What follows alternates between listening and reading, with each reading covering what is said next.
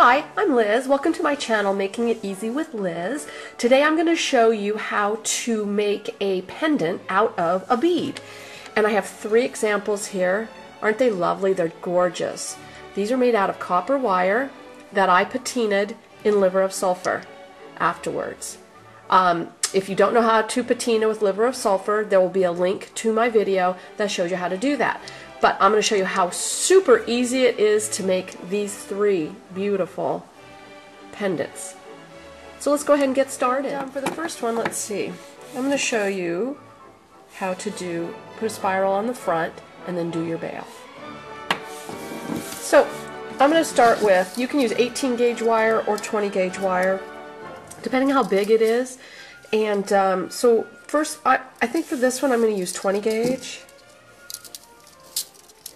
And I'm just going to pull off a piece. There's no magic, I'm going to straighten it out. There's no magic amount. You just have to try to play it by ear. So, you know, for the spiral I'm going to need maybe, let's just say, 3 or 4 inches. And then for doing the wire wrapping and whatnot. So, you know what, I'm going to give myself, I don't know, about 12 inches of wire. Yeah, you know what, I'm going to give myself a little bit more than that. So I've got probably about 13 or 14 inches of wire. You can measure it if you want. I might come up a little short, who knows. Anyway, I don't bother with such formal details, right? Alright, so you're going to flush cut your end. I'll use this end here, it's straighter. And we're going to take our round nose, and I want to start this spiral at the very tips of my round nose. And for your spiral to be perfectly round, you need for none of your wire to be sticking out. I'm going to bring this back a little bit because these are super fine tipped, and I'm afraid that it might not work out. It might slip out. So perfectly round circle, you're going to have nothing sticking out the edge there, okay? If you have a little bit there, that's how you end up with a teardrop. Then you start ending up with an egg-shaped spiral. Okay, so again, right there, I'm going to roll. Don't push this up into. Okay, now you're going to take your flat nose pliers. Now you can do an open weave spiral or a closed spiral. Closed is when each row touches the one before it, and an open weave one is you're going to just make it a little more open. So anyway, right now we're going to do a closed one.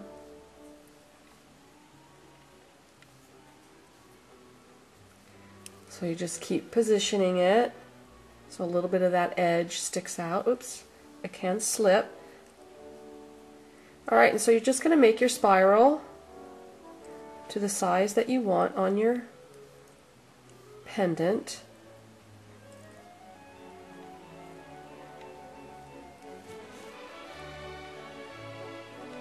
And you could place this anywhere. You could place it up here, you could place it down here. Make it a little bit bigger. And if you have a really pretty stone, you don't want to cover it up with a bunch of wire, so. Okay, so there's my spiral.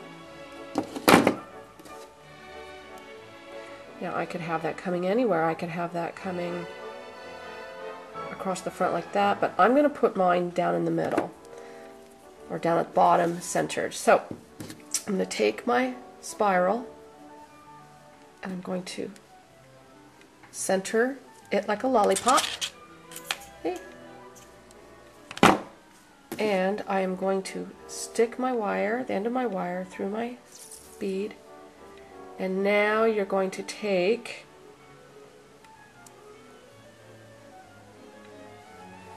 and fold that right up against like that.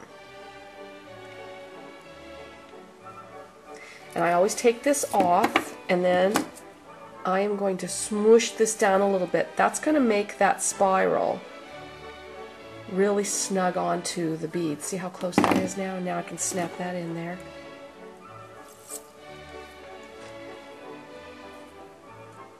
There. That snapped right on there. Look, it's not moving. Okay, so now we're going to do our wire wrap loop at the top.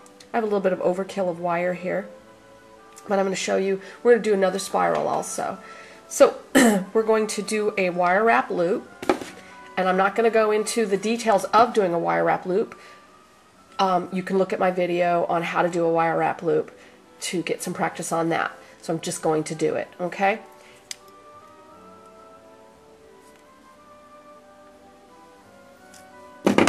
Now I'm going to use my bail makers because I want a bigger bail on it.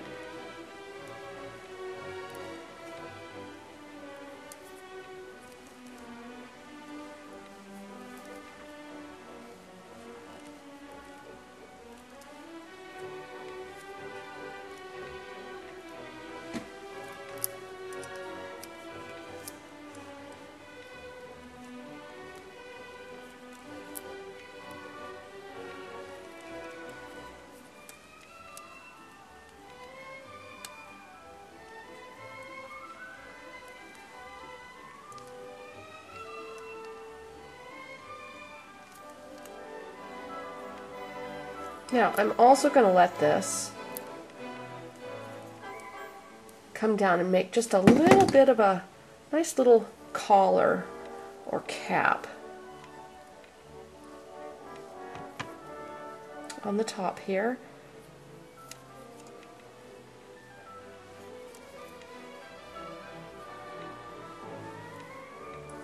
Like that. Isn't that pretty? Let those go. Just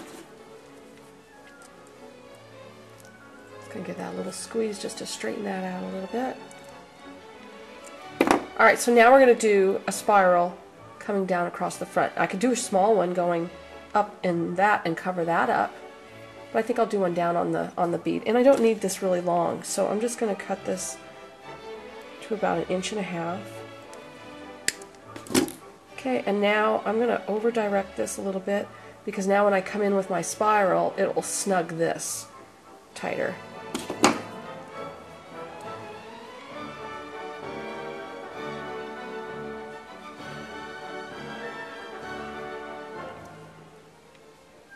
You always support your wire. Now when I can't go any further with my round nose, I'm going to use my, now I have to take my plier and work my spiral.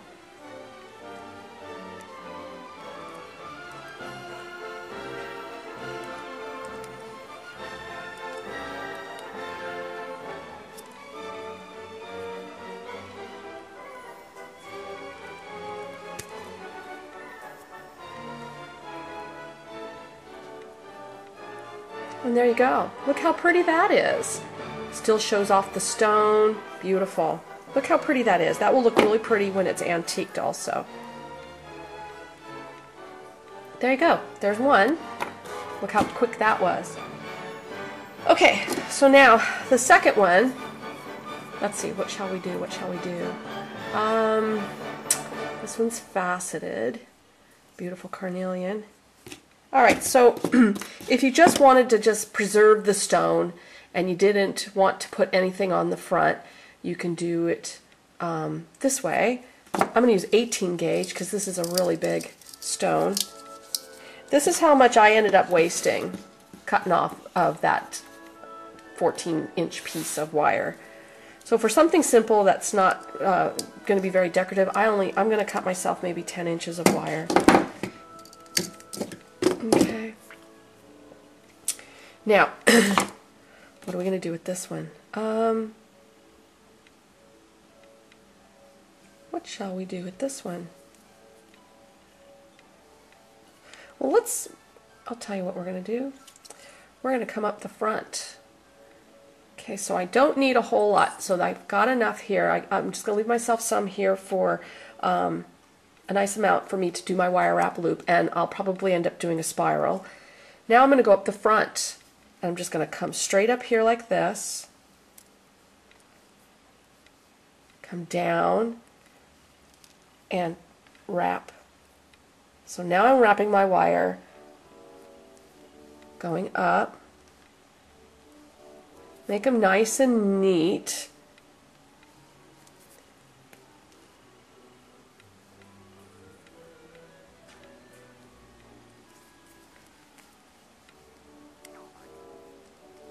Okay, now what I'm going to do with this is I'm going to take my flat nose and I'm going to give it a little twist. And that just gives it a little design.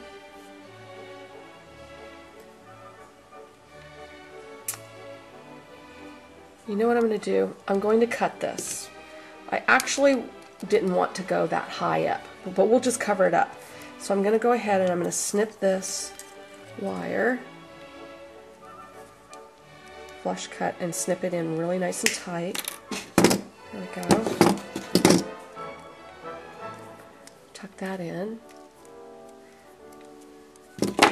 Alright, now I'm going to do a wire wrap loop, but I'm not going to leave a space. I'm just going to come over here,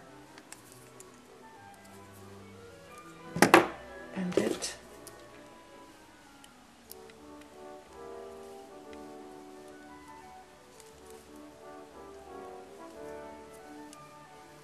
So I pull that in till it's centered, just like that. Alright, so now I'm going to wrap this down, and this is going to give a nice thick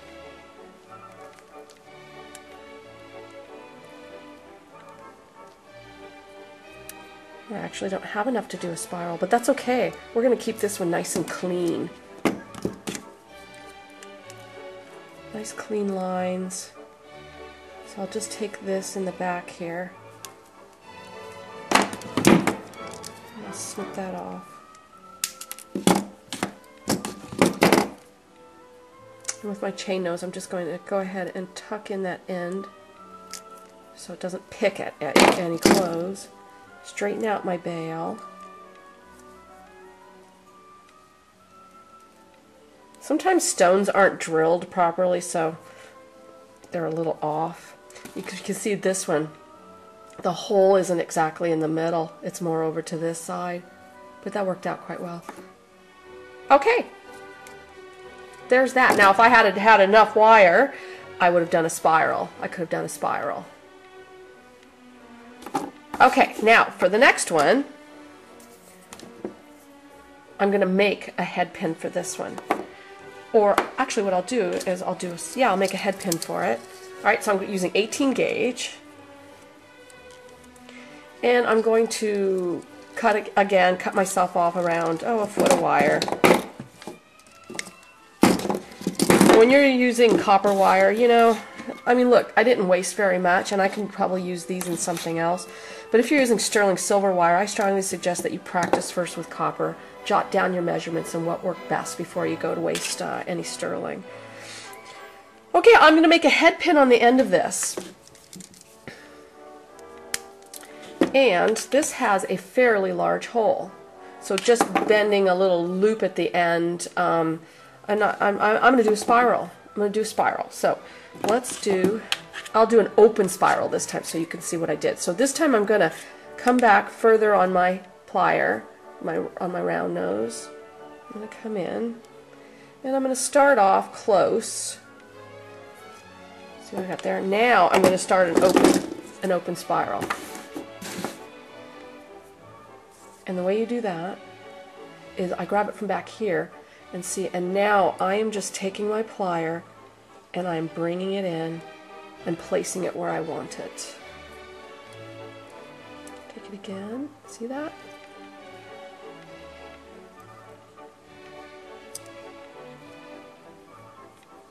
And then if I wanted to come in closer in the end, then I can just start and come in closer, just to give it a little bit of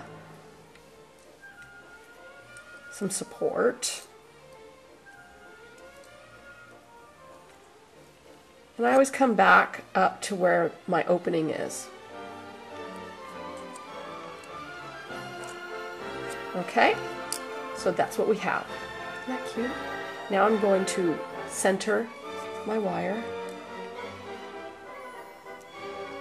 I'm just going to bring that straight up, just like that.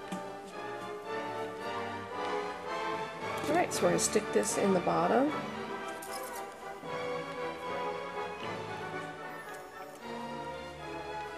Just like that. And now we're going to do our bail.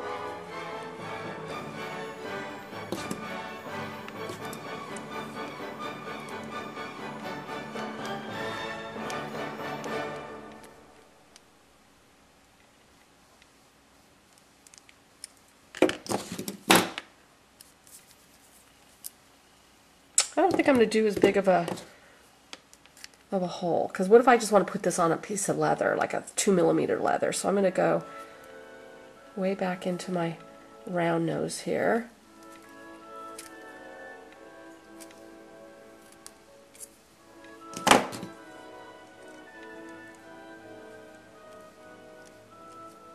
Okay.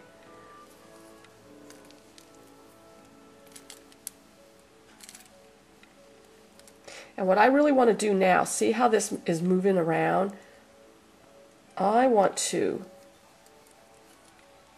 squish this in. That's just going to tighten everything up.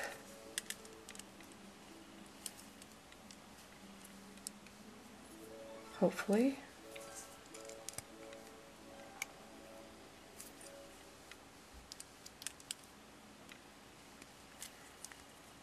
Yeah, that's tightening that up nicely.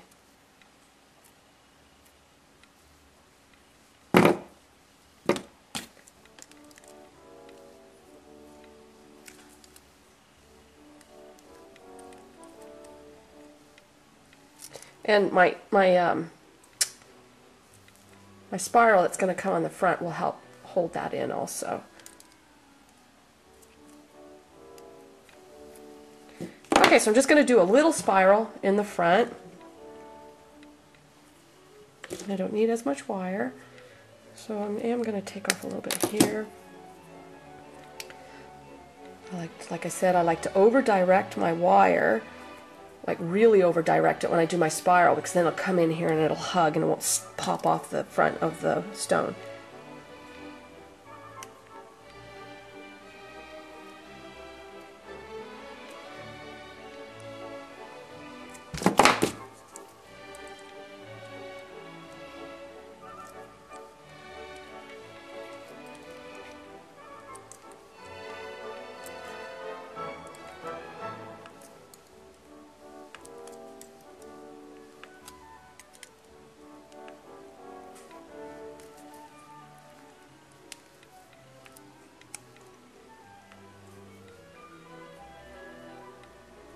There, look how pretty that is. Look how lovely that is. That's going to look really nice antiqued. You could wear it the other side. You could reverse it. But see, there's some ideas. There's some ideas of how to dress up a bead and make a pendant out of it.